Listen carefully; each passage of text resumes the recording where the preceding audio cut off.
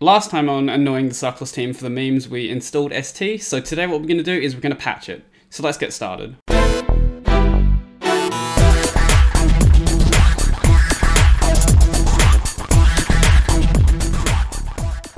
Good morning everyone and welcome back to the channel. So this is actually a fairly simple process. The problem is that really no one talks about it. So what we're going to do first is, so if you don't have a copy of ST installed, go and download that. So I've already got one, or if you don't have a copy of it downloaded, I guess not installed, then go and download that. So in my last video that I'll put up on the screen right now, then you guys can go check that out. I should switch back to the correct screen and you can just copy that with a git clone, but if you're not sure about it, go watch the video. So I've already got a copy of it downloaded, so we don't need to worry about that here.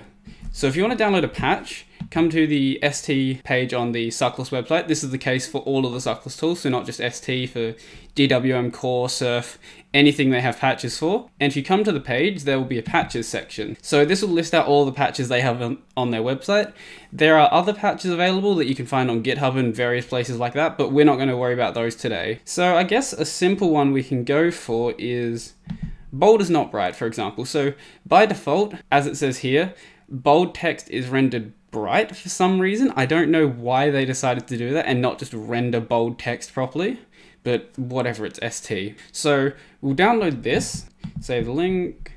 Let's just chuck it into my home folder so it's easy to get to. So we'll put it in the ST folder so it's a bit easier. Okay, so now we have that in the same folder. Right, LF doesn't update properly for some reason. So now that's in the same folder as the ST source code. So the way that we patch it is with a tool called Patch. You can use git apply as well, but that will check the commit hashes and sometimes that will cause the patch to actually fail. But if we do it like this, we don't have to worry about that. So if you don't have patch installed, then I'm not sure how you'd get it. It's in some package. On Arch, it's probably in like base devel or something. Everything's in base devel. And if you're on like Ubuntu or anything like that, I'm sure you can search up how to find it. It's probably something, you can just probably apt get it or something, I don't know. So before we do anything, what we're going to do is commit any changes that are already existing in the repo. There's no changes here. The only change is the fact that I've put the patch into the repo, so we don't actually need to worry about that. But if there are any changes, then I would recommend committing them first because it will make it much easier to remove a patch. So what we're going to do is we're going to run patch -i. Actually, I'll run the man page for patch first so you guys can see what it actually does. So if we look at the -i command, wherever that is, so -i will read from the patch file. And the other option we're going to use is --merge. The reason we're using --merge as well is in case there's a merge conflict, it'll make it much easier to actually resolve it. So hopefully there's not a merge conflict, but if you've ever dealt with one before, it's the same way that you deal with it on Git, basically. It's a pain, and hopefully it doesn't happen, but if it does, then basically what you want to do is look through the source code. There'll be some lines in here that'll show you what's from the original file, what's from the new file, and then you have to work out what you want to keep. There's no perfect way to deal with a merge conflict. You kind of just have to go by situation. So if you run into one, I would recommend undoing the patch and trying the patches in a different order. That's generally the safest way to do it. So the way we're going to patch this is --merge. Actually did it backwards before. You can do it in either order, it doesn't really matter. Then -i, and then the name of the patch. So in this case, the patch is bold is not bright. So if we run this, this should succeed and not have any problem at all. So there we go. Now it has patched the file. So if we run git diff, we can see in here that there are now changes made to the file. What we're going to do now is we're going to commit this. So the reason that we're committing this is because this is the simplest way to undo a patch. So because you've already got a Git repo there, you might as well make use of it. So if for some reason you want to remove the patch, then you can just go back to the commit before the patch was installed.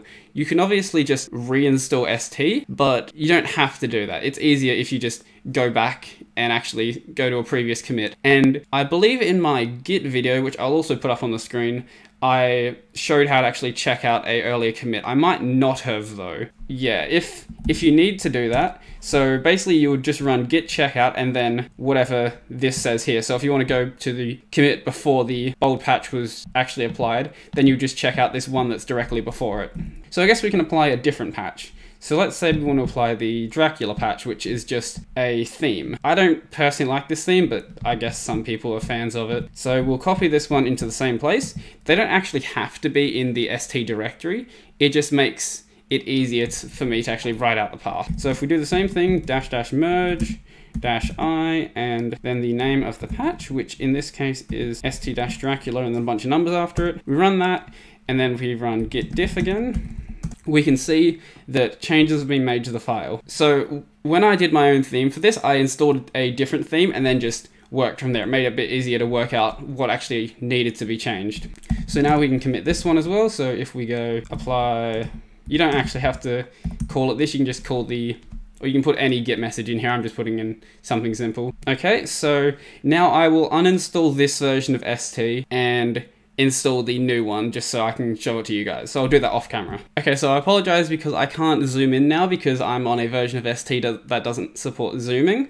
But as we can see, it looks much different to my other version of ST. This is the Dracula theme with bold is not bright. So I think if we do LF in here, yeah, we can see maybe you can just make out that the text is bold when I highlight it, but it's probably a bit difficult to see. You don't, yeah, as I said earlier, you don't have to use the patches that are on the ST page on the Suckless website or the DWM page or anything like that. You can actually use just any patch that you find for these programs. Most of the good ones are here. If you notice that I'm distracted right now, my cat is right outside my window and it's really bothering me.